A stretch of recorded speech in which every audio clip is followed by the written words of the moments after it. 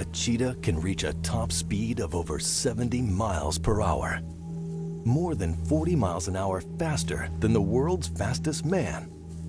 In just one stride, it advances 25 feet, and it completes 4 strides in a single second. That's an incredible 100 feet per second. But that doesn't mean the sprinter's always successful.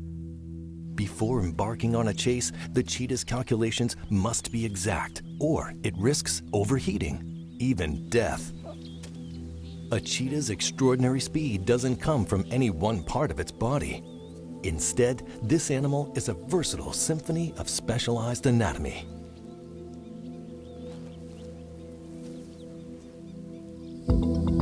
Firstly, those oversized, muscular legs work like rocket launchers to provide a powerful thrust. It also has a highly flexible spine, which works like a spring. By bending its back, the cheetah lengthens its stride.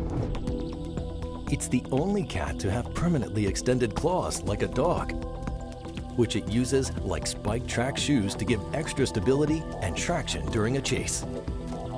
And its long, thick tail helps this cat to maintain its balance while cornering. Cheetahs have become highly tuned speed machines, but power like this comes at a price. When the cheetah begins a chase, its internal organs go into overdrive. Its enlarged nostrils and air passages allow an increase of air to the lungs.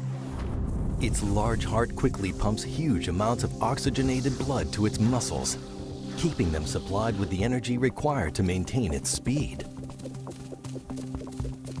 But as the muscles are forced to work harder, they get hotter.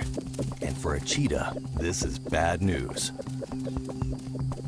A cheetah's body temperature is already high at 102 degrees Fahrenheit.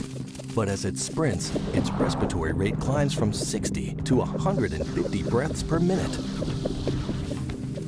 The energy this rise produces also causes a massive increase in its body temperature. A cheetah can only sprint the length of a baseball field before it reaches a critical temperature and has to stop, or overheat. Heat exhaustion can cause convulsions, even death. Even once prey is captured, it can take a cheetah half an hour to catch its breath and cool down enough to be able to eat.